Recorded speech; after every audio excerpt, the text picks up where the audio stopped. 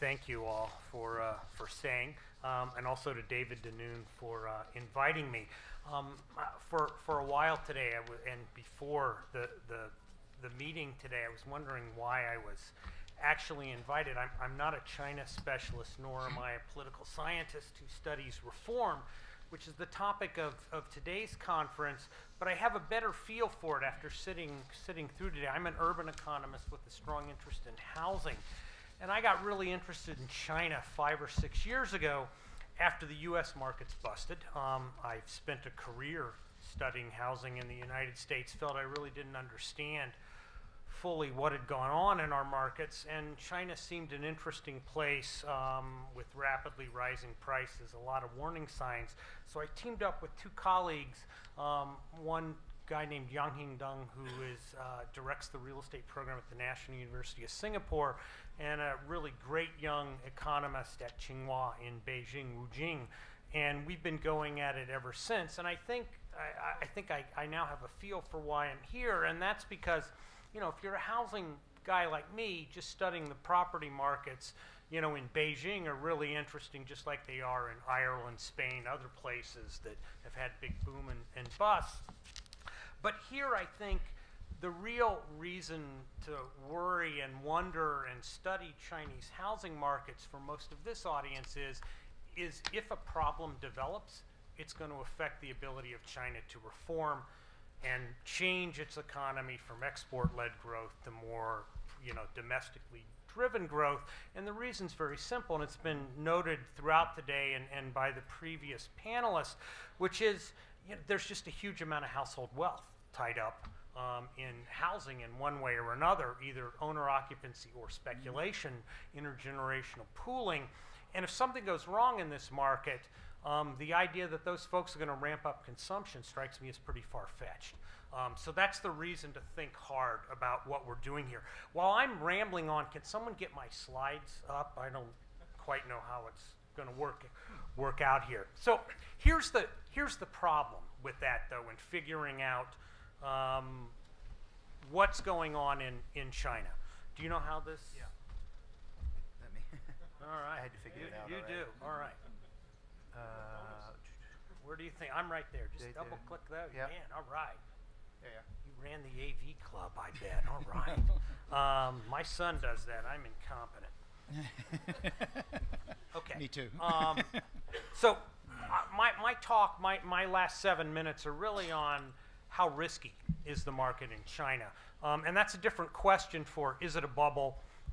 Is it going to burst and the like? And the reason is, I'm a professional economist. We don't have very good models of bubbles in economics, and the data in China are incredibly limited. I say the government data are suspicious in various respects. That's a nice way of saying they're not to be believed. So one of the, like I said, they show, until the last 18 months, there's been no price appreciation in Beijing, or very little of it, according to the government data. Nobody believes that.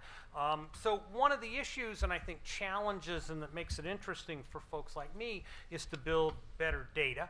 And I'm going to talk about some land price data we've developed to try to get at this issue. It's an interesting, land should lead the market. It's the residual, in economics terms, it's the residual claimant on house value.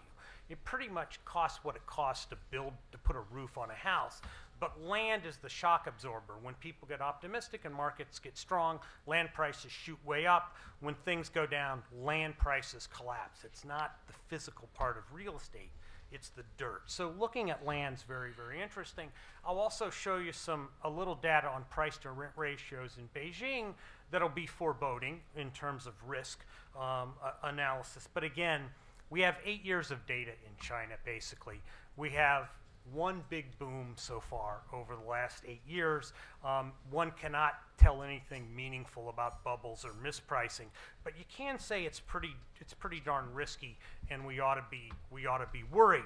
The land price index is for 35 markets. So my co-authors and I, along with Sufan, a very big data provider in China, the way the land market works there, if you're a residential developer, you have to buy the land from the local government, and by buying the land for the lawyers in the room, it's a leasehold estate. What you're getting is a leasehold estate for up to 70 years if it's for residential purposes, and all of my data are for the housing market, so it is.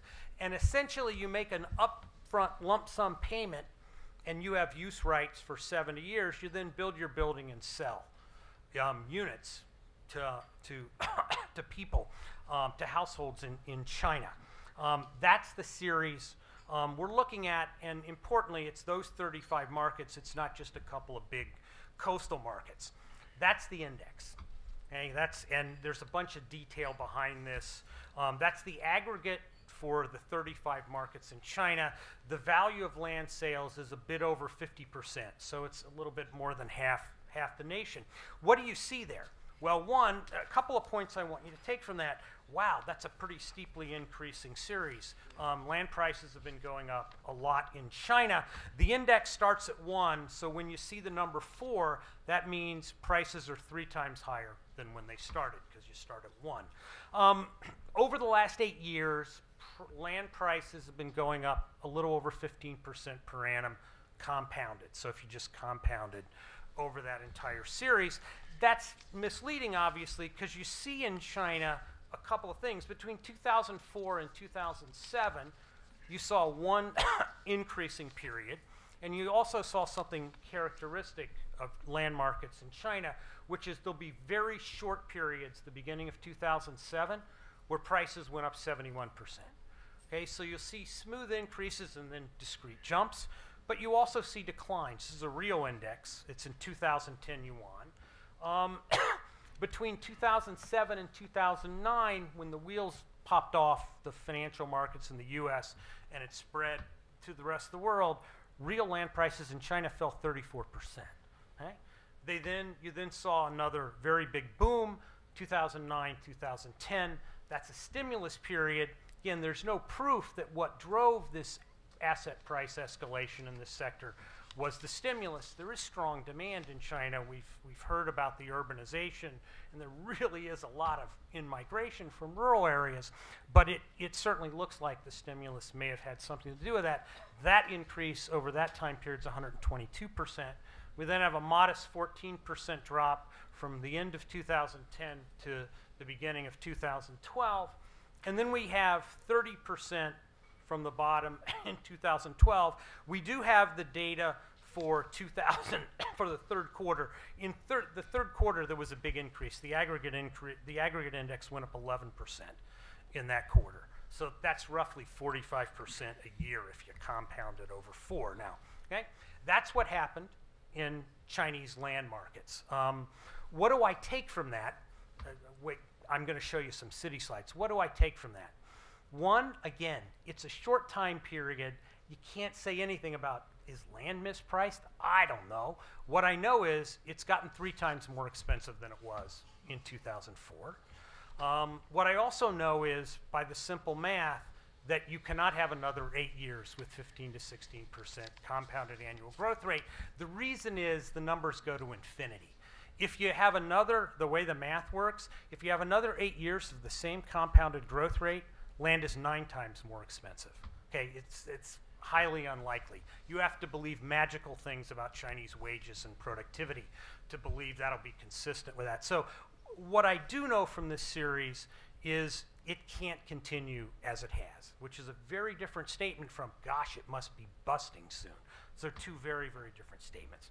The other thing I want you to take from my data is that China is very much like the US. It's a real mistake to look only at aggregate data. And by the US, I mean, think about US markets. New York's really different from my home of Philadelphia. And it's really different from Chicago and Atlanta and et cetera, et cetera. Same thing in China. Beijing is the political capital. Shanghai is the financial capital. Clearly, they're moving manufacturing into the interior of the country to get lower wages and the like. And you see it in the indexes. These are only annual because we don't have enough data. We don't have enough land sales to report quarterly indexes. 2 minutes, please. And yeah, I'll be done. And what you see here is phenomenal growth in Beijing. where the aggregate index went up by 300%, Beijing went up by 500%. However, in other markets, Dalian, et cetera, 200%. Some markets, you see declines out there. You want to see sort of one where it's gone really crazy recently is Changsha and the like. My point is, but not in Chengdu. My point is, property land certainly looks expensive in a lot of markets. It's escalated sharply, but the story is very, very different in certain markets than in others. Don't just speak about the market. Last risk factor I want to talk about is price to rent ratios. My co-conspirators and I have some data on individual sales and rents in Beijing. And my closing comment, I want you to focus on column 3 of this series. This is a series on price to rent ratios between 2005 and 2010, where basically the same unit or very, very similar units in high rises in Beijing were either sold or rented.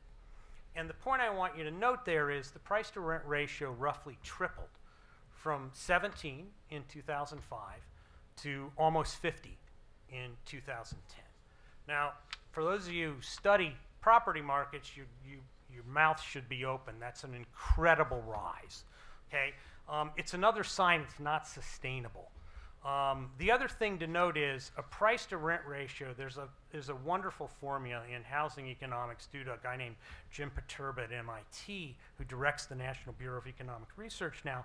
But Paterba has this wonderful equation which lets you back out what must owners be thinking about future price growth to make living in their house as good as renting an equivalent unit.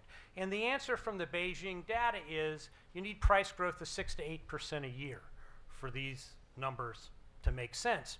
Now, in some years, Beijing gets more than 6 to 8%. Like I said, land prices in the third quarter went up a lot more in Beijing. But that's a very high number over time.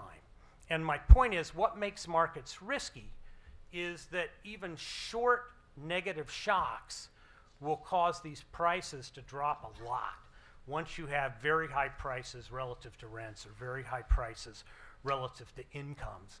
And what makes it difficult to forecast, last 10 seconds, what makes it difficult to forecast is demand's really strong, right? There really is a lot of in-migration. But my final sort of note of caution to those who go, urbanization will save everything in the Chinese housing markets is we thought that was true of Las Vegas and Phoenix. The last 40 to 50 years, there have been massive inflows of population to the southern and western regions of the United States, and it popped there too. So I see the warning signs. I wish I could tell you that I knew when something might change. I don't. But what I do know is the trends have been so strong they can't continue for a long period of time. Thank you.